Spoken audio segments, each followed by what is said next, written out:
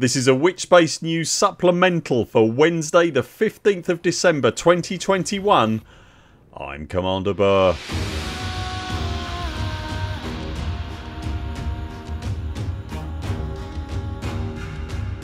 In Elite Dangerous News, we have information about a further patch incoming as problems persist with update 9 on PC and console. There's multiple chances to bag yourself loads of free ARX. Gutamaya ships are heavily discounted, the terrorist known as Theta 7 is no more, and the Scorpion SRV devs are interviewed on Frontiers Livestream, and more. To make sure you don't miss any of our videos, hit like and subscribe, and remember to click the little bell icon and select all notifications. And if you'd like to help directly support this channel, you can also join our Patreon via the link in the video description. If you're wondering why you're seeing this video and it's not yet Friday, then don't be alarmed. There is so much time critical Elite Dangerous news being generated in and around the game at the moment, we thought it best to issue a midweek supplemental. So let's crack on. Frontier is hosting its annual countdown to the festive season again, and as with previous years, gifting free ARX points daily to any commander just for logging into the game from the 13th to the 25th of December. The ARX bonus started at 100 and, again as in previous years, is increasing. Today for example there's a 150 ARX bonus. Alongside the free bonus ARX, they are also re-releasing some time limited, slightly more exclusive chromed and golden paint jobs for ships, with new ones for different ships being added every day. So if you're not seeing the paint job for your ship of chromed or golden choice, hang in there, there's every chance it'll appear before Christmas.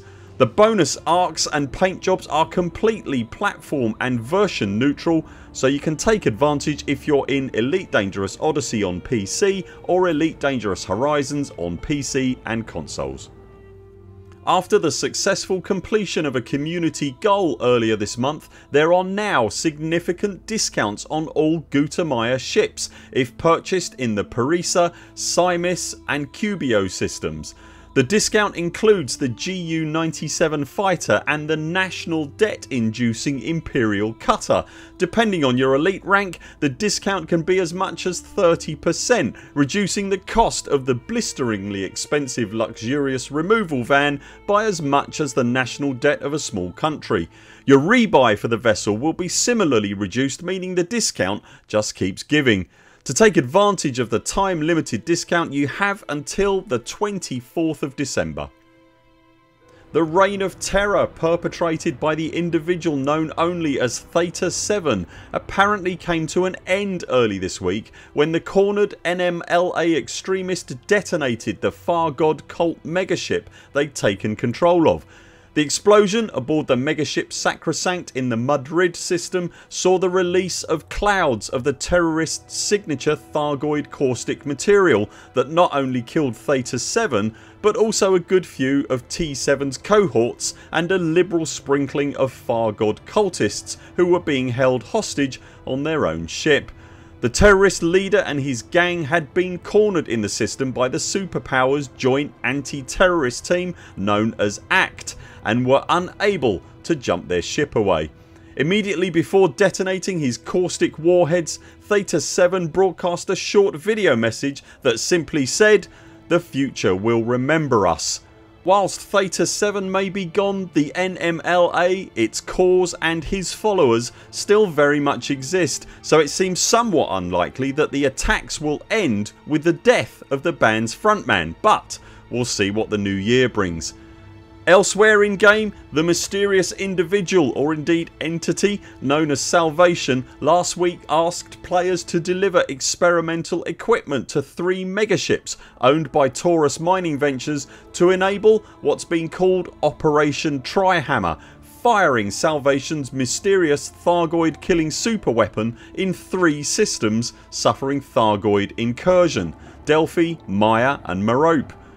An intercepted post-battle damage assessment from the Delphi system indicated that 27% of the caustic cauliflower vessels in the system had been destroyed, with 98% of the remaining threat being dispersed.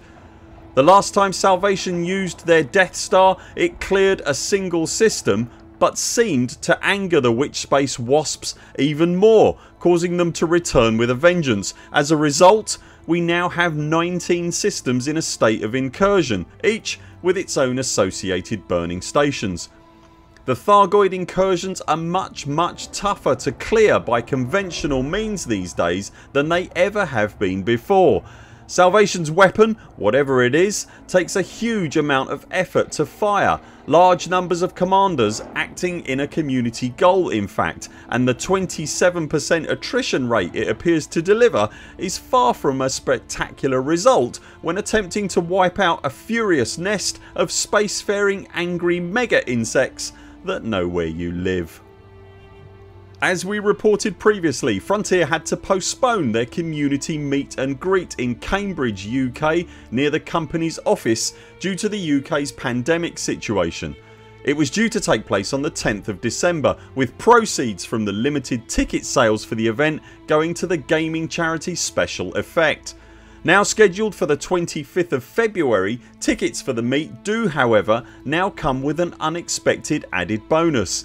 In lieu of the pre-Christmas meetup, ticket holders will instead be invited to a virtual meetup with the community team online on Friday the 17th of December. Tickets for the event are still available and there's a link in the video description if you want to bag some for yourself. This week's Supercruise news livestream took place in its regular Tuesday afternoon slot and was highlighted by not one but two developer interviews centred around the new Scorpion Combat SRV that arrived in Elite Dangerous Odyssey last week. The first was with senior designer Tom Kewell, who talks at length during the interview about the fascinating iterative process behind the creation of the SRV's handling and the equally fascinating design and thought processes behind that unusual firing mechanic on the vehicle's main gun and why, from a game design perspective, it fires the way it does. It's a fantastic in-depth interview. Tom's enthusiasm really shines through and it features some explanatory behind the scenes video showing how the vehicle's features were built upon during its design process. The second interview is with UI designer Henry Turner and gives some really interesting and unexpected insights into the design of the Scorpion's heads up display. During the interview, Henry revealed for example that he generally develops a new interface in languages like German or Russian first, as they tend to have longer words than his native English, and he needs to make allowances for the text fitting on the screen in all languages once it's fully regionalised. The interview is again peppered with plenty of behind the scenes artwork from when the vehicle was being developed to illustrate what's being talked about. I have to say I'm really enjoying these new pre-recorded dev interviews the team at Frontier seem to be trialling at the moment, and I'm really keen to see more of them as they give some fascinating insights into the thinking behind why things are designed the way they are in the game and are just a really interesting look behind the curtain. As always, I've linked below to the YouTube archive of the stream. Whilst we're talking streams, a reminder that Frontier's much anticipated Christmas livestream is happening on Thursday this week. The Christmas stream is the final stream of the year. It's planned to be longer than usual Thursday streams and starts at 1800 UTC, with one of the highlights being a developer tour of the new fleet carrier interiors that were accidentally leaked last week. We expect this stream will be showing the carrier interior in a much more advanced stage of development with a lot more of its functionality in place and should be well worth checking out. The carrier segment is not the only feature of the stream, and if it's anything like previous years it should be a lot of fun to round off the year in Elite Dangerous. Update 9 landed in Elite Dangerous Horizons and Elite Dangerous Odyssey across PC and consoles last week, as well as adding the Scorpion SRV to Odyssey and the multi-limpet controller to Horizons and Odyssey. the update unfortunately brought with it a number of bugs. These issues persisted over the weekend for all platforms, and a patch late on Monday, whilst repairing some issues, didn't fix some of the bigger ones. As of this video, problems persist with the Exploration handheld scanning device on Odyssey, largely preventing exobiology gameplay. Also, update 9 wiped many players' fire groups from their ships, and a number of players have since been unable to manually re-add their fire groups, making large portions of the rest of the game unplayable.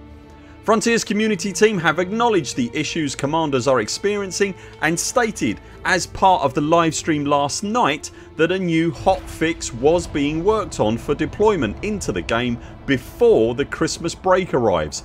There's no word from the dev team yet on what specifically the patch will address or when it will arrive, but as soon as we know we'll let you know on this very channel, so make sure you're subscribed and you won't miss that. Do you think Theta 7 is really out of the picture, and if he is, will the starport attacks from the NMLA at least now stop? And what do you think about Salvation's latest use of the mysterious superweapon? Will it make things better or worse? Let us know in the comments below. That's it for now. Thanks very much for watching. We'll be back later this week with more videos. Until then, 07 commanders, follow the greens on the way out and do keep clear of the toast rack. We very much look forward to seeing you next time.